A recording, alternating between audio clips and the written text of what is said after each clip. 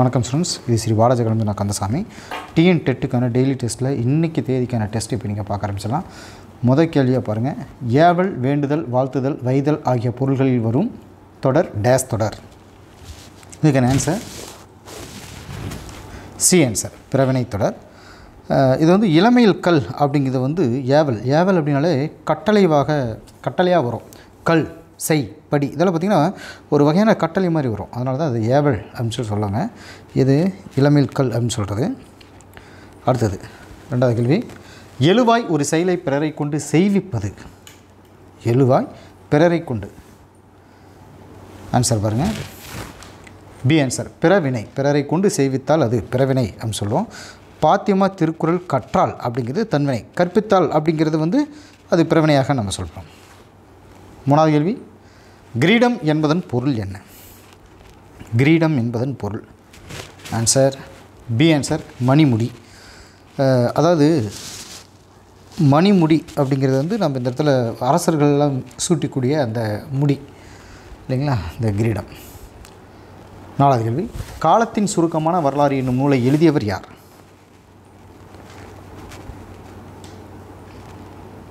Answer A, Stephen Hawking அப்படின்னு சொல்லிட்டு.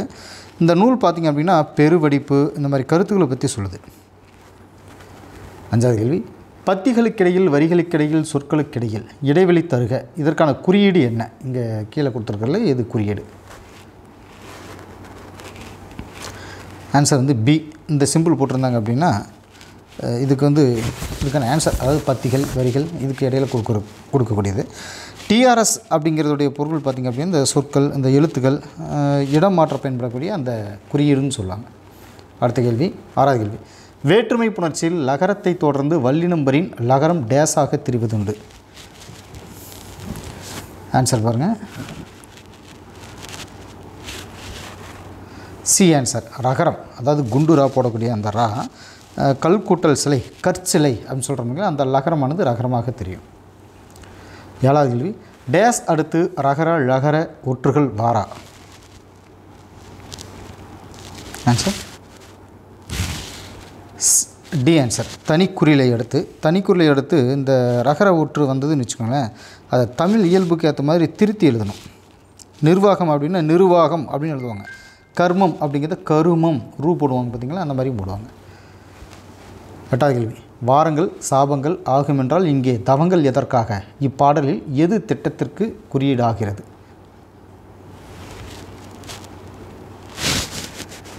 Answer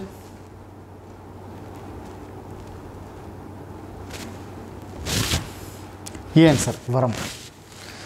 சாபம் அதன் பயனற்ற விளைவுக்கு குறியீடாகுது இல்லையா. முதல் கேள்வி. நறுவி அடுக்கத்து மகிழ்ந்து கண்படுக்கும் குறியா இன்பம் எளிதின் நின்மலை பல்வேறு விளங்கும் எய்தும் நாட. இப்பாடல் எந்நூலுடையது?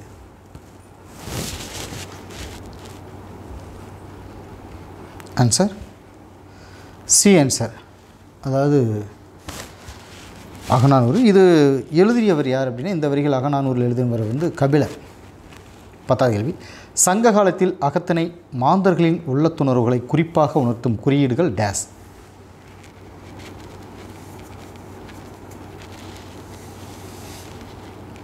ஆன்சர் சி ஆன்சர், உள்ளுரை ஓமம் அப்படின்னு சொல்கிறது. ஓமேயத்தை பார்த்திங்கன்னா கேட்கக்கூடியவங்க யூகிச்சு சொல்கிற மாதிரி விட்டு ஓமை மட்டும் சொல்கிறது இதனுடைய அடிப்படை. அடுத்து உயிரியல், MS ஸ்டூடெண்ட்டுக்கான ஒரு கண்டென்ட் இது. டேஸ் திரவ நைட்ரஜனை பயன்படுத்தி புரோட்டோபிளாஸ்டுகள், செல்கள், திசுக்கள் குளிர வைத்து பதப்படுத்தப்படுகிறது.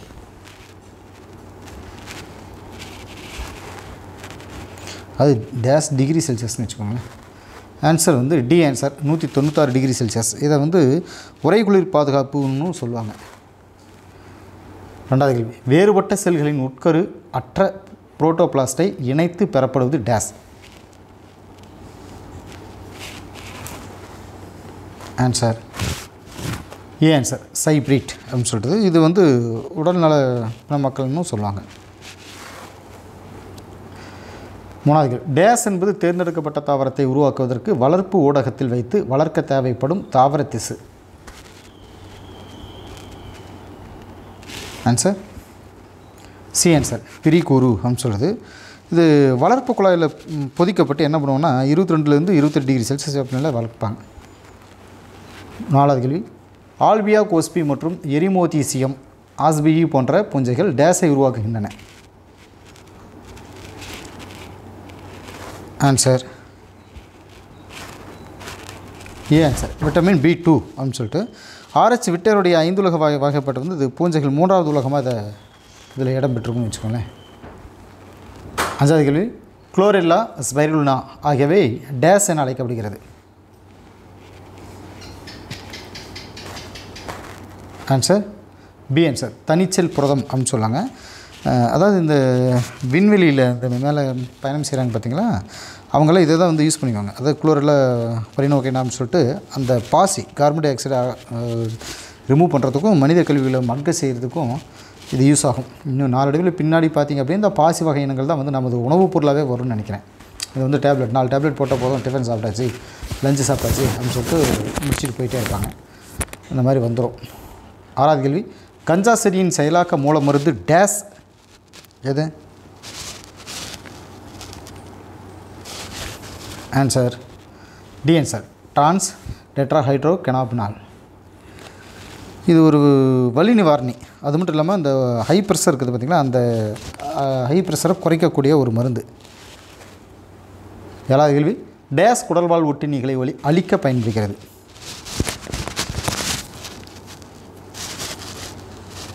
ஆன்சர் ஏ ஆன்சர் வில்வம். அதாவது இதனுடைய இளங்கனி பார்த்திங்கன்னா அஜீரண கோளாறில் அதாவது செரிமான குறைபாடுகள் வந்து அது குணப்படுத்தும்.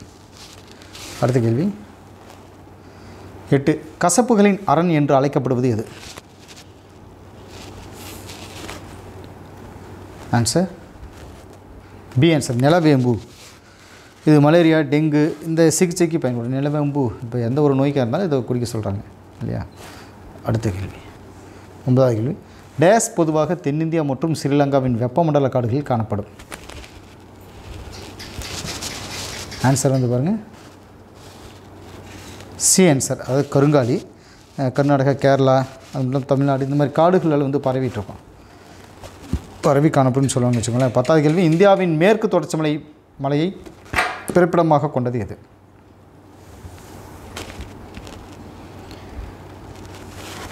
ஆன்சர் பி ஆன்சர் பலா.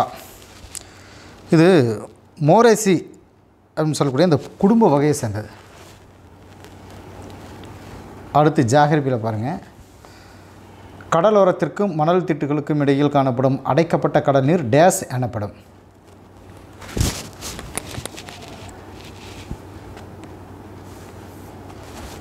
ஆன்சர் வந்து சி ஆன்சர் காயல். எடுத்துக்காட்டு பார்த்திங்கன்னா இந்த பழவேற்காடு ஏரியாவில் இருக்கும் காயல்கள்ன்றது. 2வது, உலகின் மிக நீண்ட கடற்கரை எது? உலகின் மிக நீண்ட கடற்கரை. ஆன்சர் பி ஆன்சர் பிரேயோ டாகேசினா கடற்கரை. இது வந்து பார்த்திங்கன்னா பிரேசில் இருக்குது. இதனுடைய நீளம் பார்த்திங்கன்னா 200 கிலோமீட்டர். 3வது கேள்வி, டேஸ் கடல் ஓரங்களின் பலவீனமான பகுதிகளில் கடல் அலைகளினால் குடைந்து உருவாக்கப்படும் வெற்றிடங்கள்.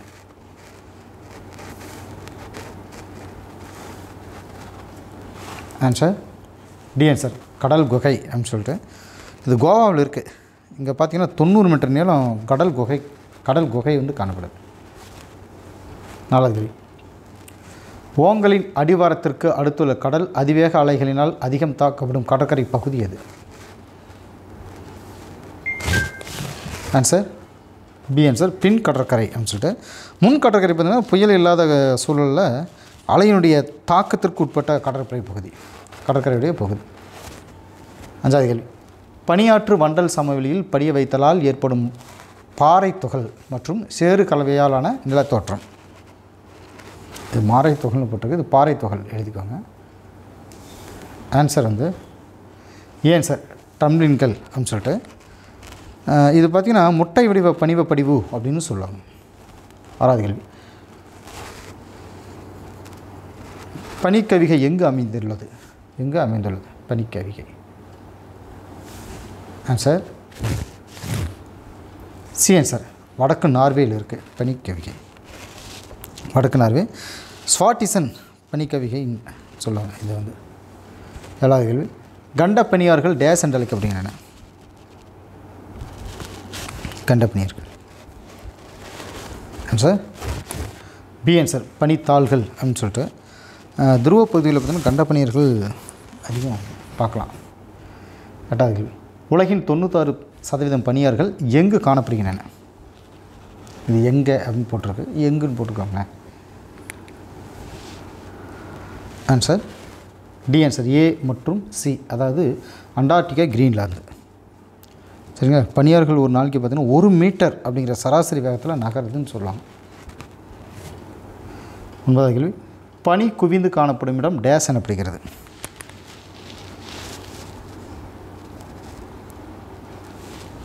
ஆன்சர் பி ஆன்சர் பனி வயல் அப்படின்னு சொல்லுவாங்க. பனிக்கட்டிகள் பார்த்திங்கன்னா பனித்துகள்களாக உருமாறுறது வந்து இறுகிய பனிமணிகள்னு சொல்லுவாங்க. 10வது கேள்வி. டேஸ் என்பது ஆற்றின் முகத்துவாரத்தின் ஓரங்களில் வண்டல் படிவுகளை ஏற்படுத்தும் போது உருவாகும் நிலத்தோற்றம்.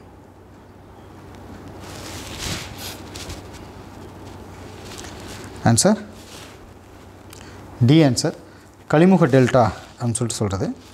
ஓகே ஓகே ஸ்டூடெண்ட்ஸ், மறுபடியும் நாளைக்கு உங்களை சந்திக்கிறேன். தேங்க்யூ.